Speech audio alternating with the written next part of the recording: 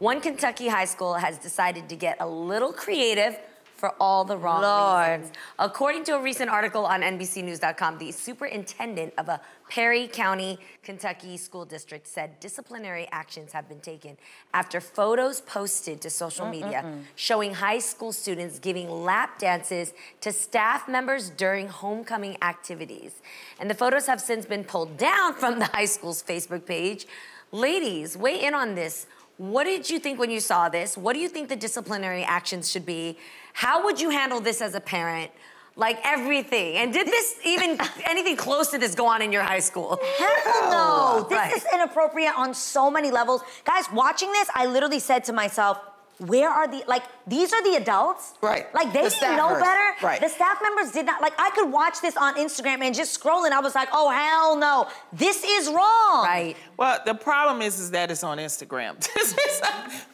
This is the homecoming man pageant where the male students are dressed in women's garments.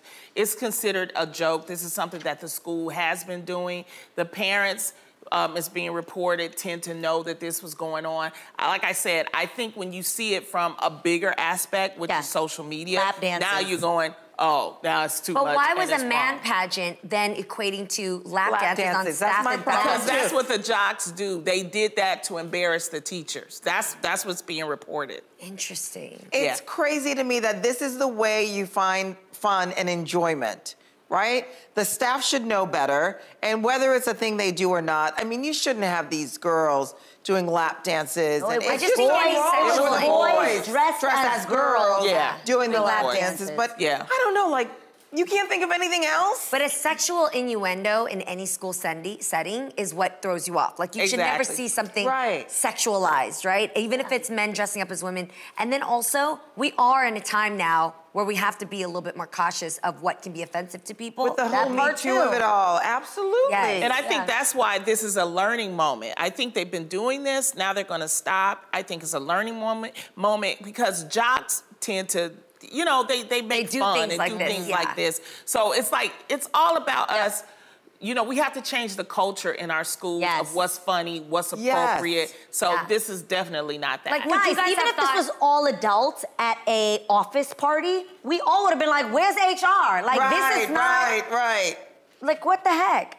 So I want to know first, would you guys have seen this differently if the jock pageant, the dudes, were doing this to other dudes, like they were just all students doing it and the staff was not involved? Yeah. Or if they were women doing it to the faculty. That would be obviously even worse, right? But we can't, like, make this a gender thing. Like, why is it offensive all the way across the board? It's a sexual dance. It's a sexual dance, and it's in school, and it's, it specifically upset me because it was teachers.